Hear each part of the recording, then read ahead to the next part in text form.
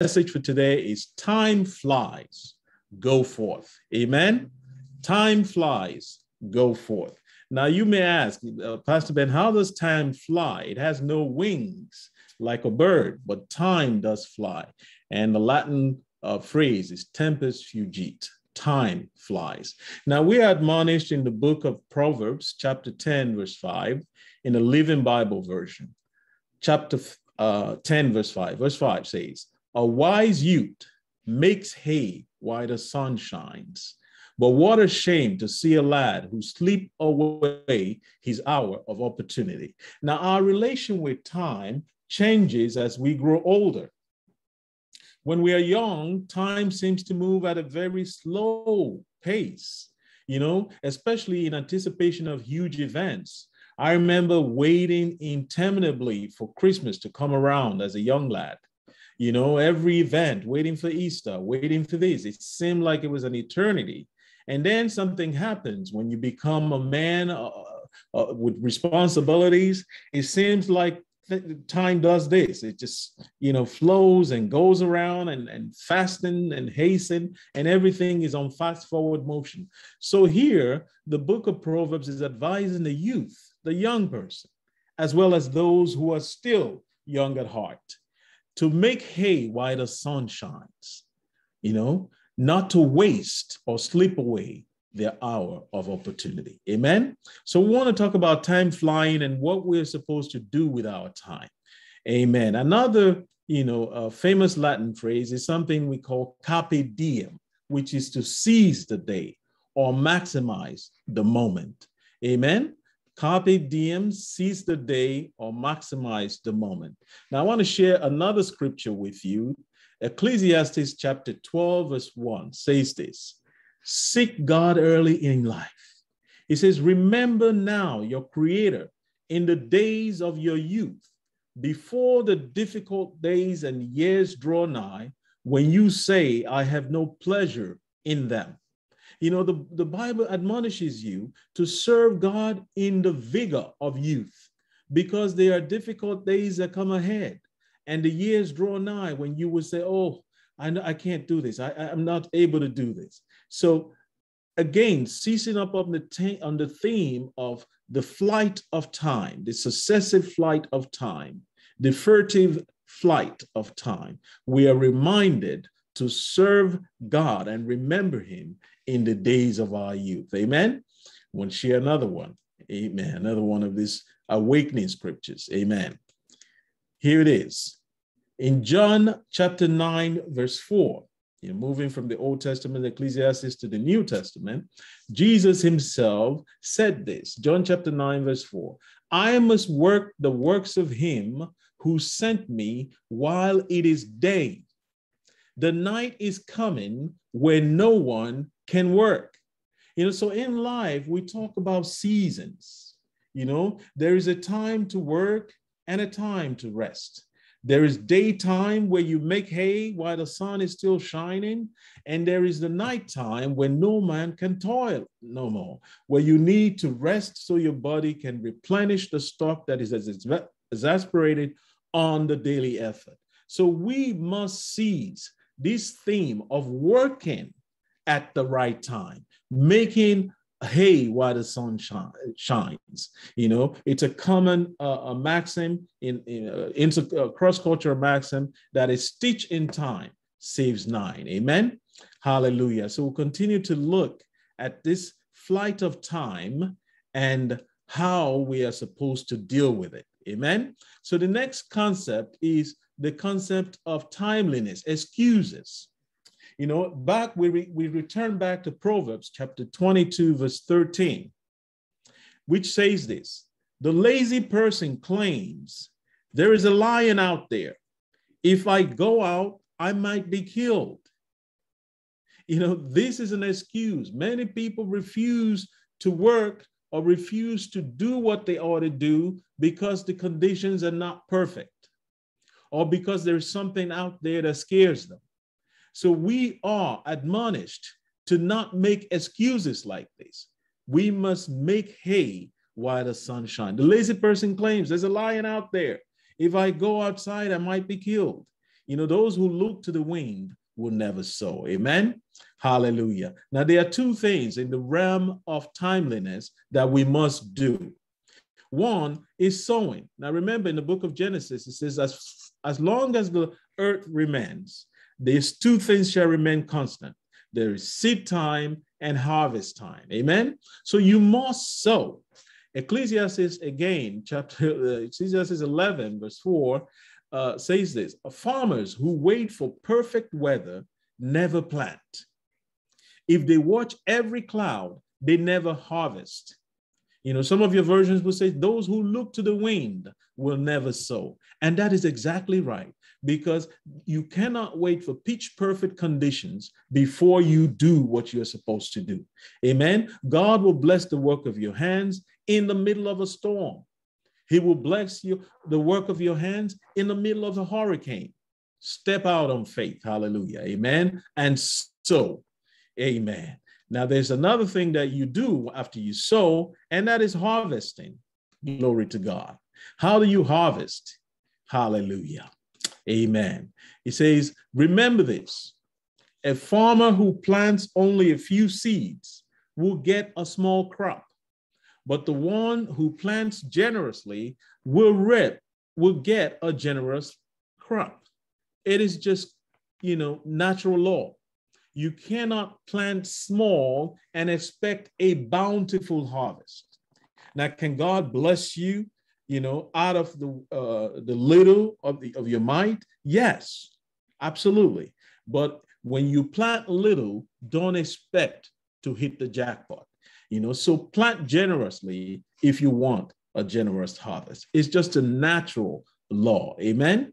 And then we'll look again at what Christ says, Apostle Paul says, really, about planting and harvesting.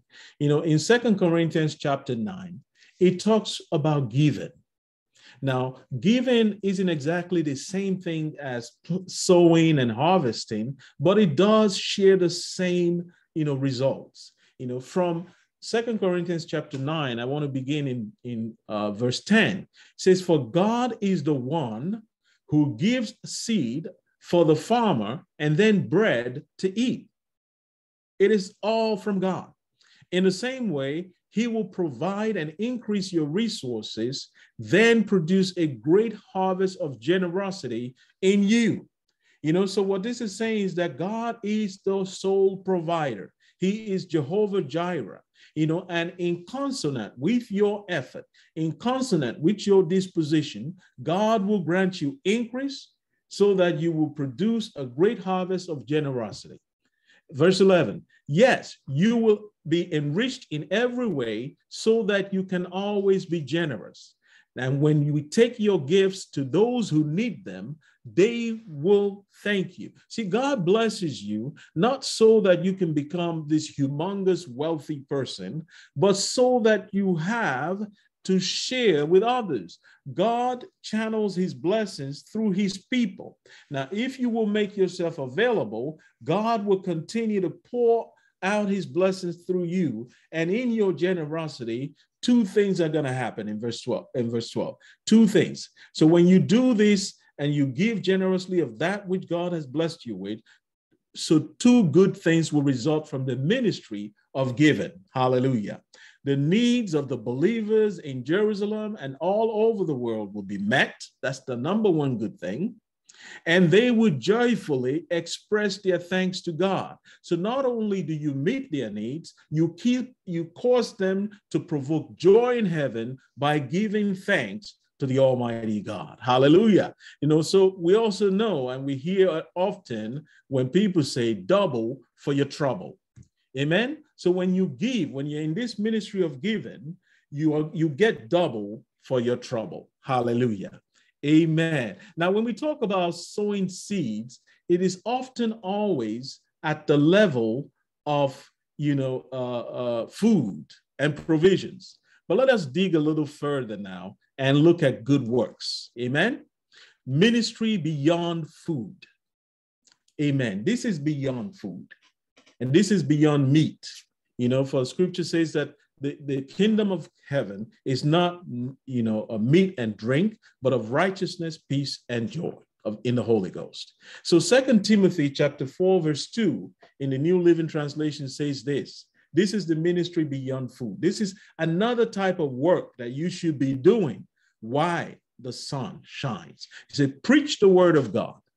Be prepared, whether the time is favorable or not. Patiently correct, rebuke, and encourage your people with good teaching. Amen?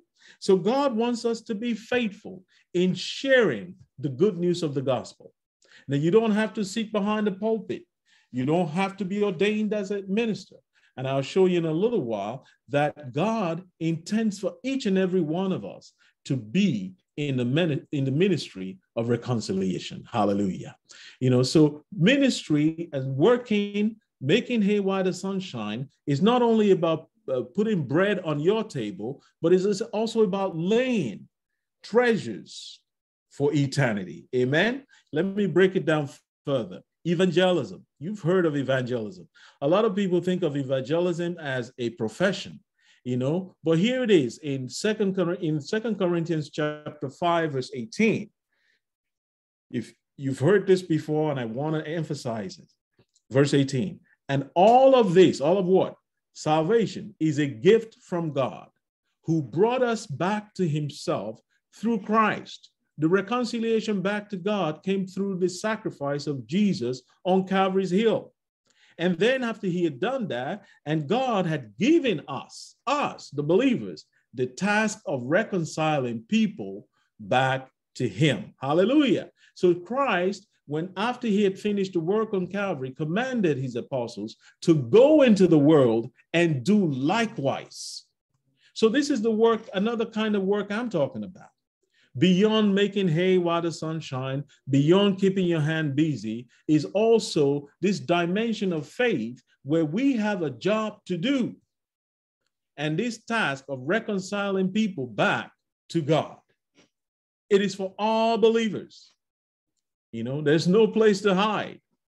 You can share it, and God gives you the gift, and the ability, and the Holy Spirit will gift you in the instance when you make up your mind to share, whether it be favorable or not.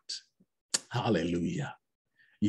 Evangelism is one type of work that all of us are called to do. Amen.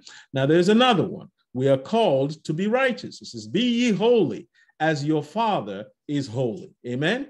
Righteousness earns righteousness is the nature of eternal life.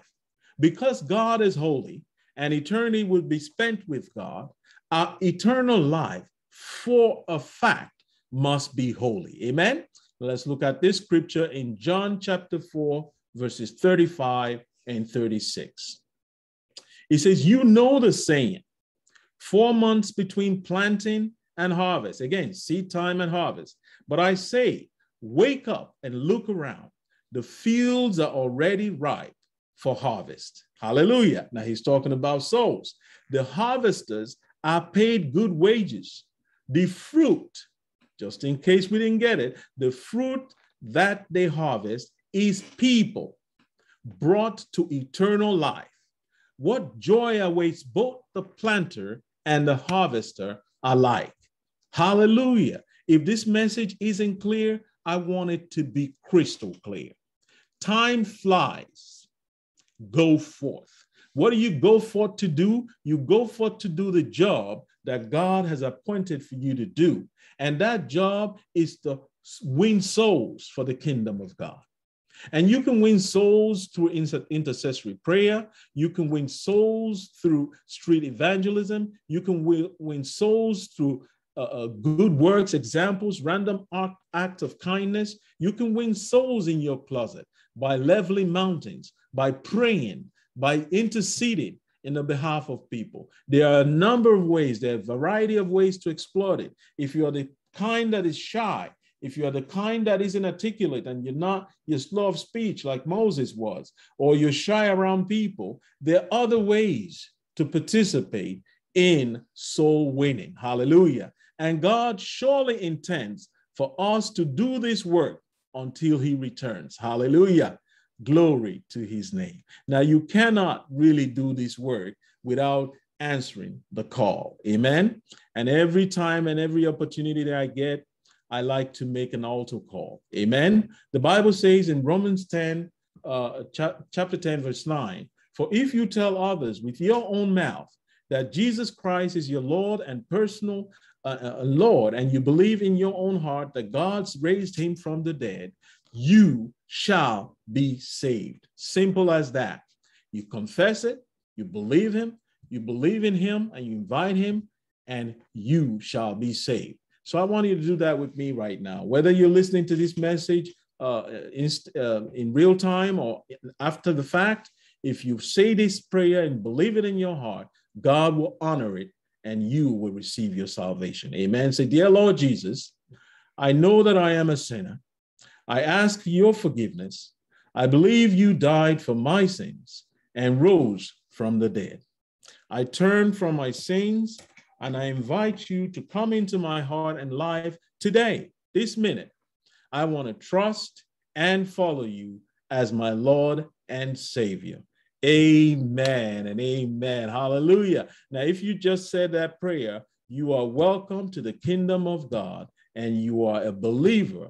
And this work of reconciliation is expected of you. Amen. But let me leave you with three little instructions, because the adversary of our souls will come to you after this prayer and tell you nothing's changed. That was just mere words. You're the same. You have the same challenges, etc. But these three things you must do going forward.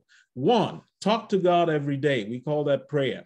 Now you say, talk to him about what? Talk to him about everything that concerns you. Your pain, your joy, your victories, your failures, your successes, everything that you want to talk to God about, he's ready to listen. Amen.